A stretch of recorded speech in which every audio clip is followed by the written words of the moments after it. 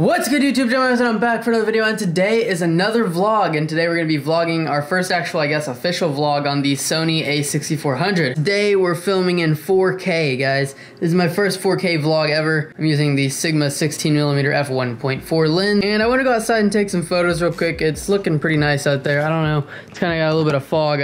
No, you guys can't see. It's kind of moody. It's something I figured I should maybe try to shoot for the spring. So yeah, this is the first vlog in 4K. I do not have a mic plugged in once again. I'm trying to get this one attachment that lets me move the mic over here. It's not an L bracket, but it's like a hot shoe adapter, and I'll start using the mic on here. So guys, let's go get to taking photos. And guys, if you haven't seen the previous video, it's linked up right here in the top right hand corner of the screen.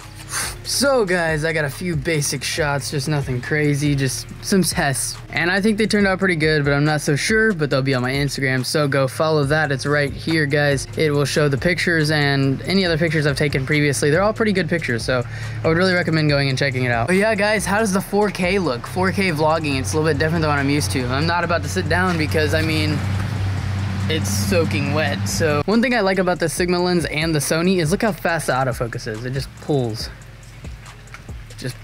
in and out. Yep, temperature dropped, it was starting to get cold and it was starting to rain, and I really didn't want to deal with that. But I go to work today at 4, so I don't really know what else I'm gonna be able to film. But I'll see you guys whenever I can film. And guys, let's make a little coffee edit. We're gonna make this one more fast paced than the last video.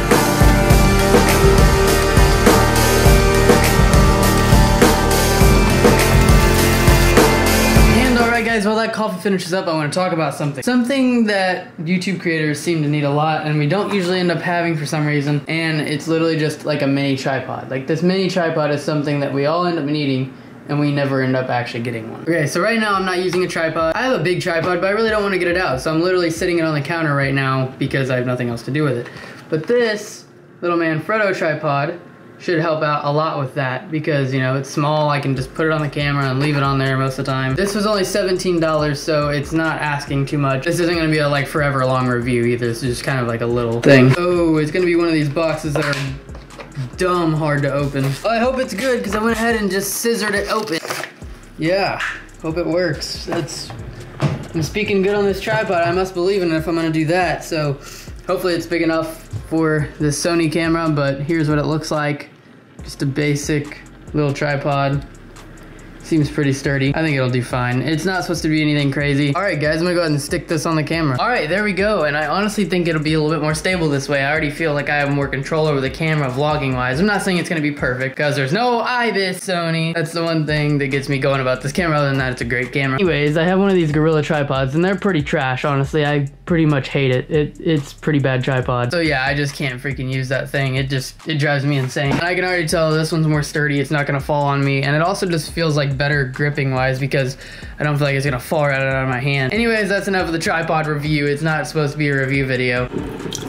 Oh gosh, I just made a mess, I think. I don't really know. You look really bored, and this shot looks really good, but you just look really bored and boring. Would you just say something? Yeah, okay, that woke you up, huh? I don't know what me and that cat's beef is, to be honest. Ooh, that almost went wrong. Well, that would have spiced up the cinematic. I swear, pizza with me is a constant thing. It's literally almost every vlog. And now I gotta start getting ready for work. I'm not ready for work. It's alright though. Man, I really wish it was that easy. I wish you could just do that, but it's not a thing. I want to just be able to walk through the door and just be ready.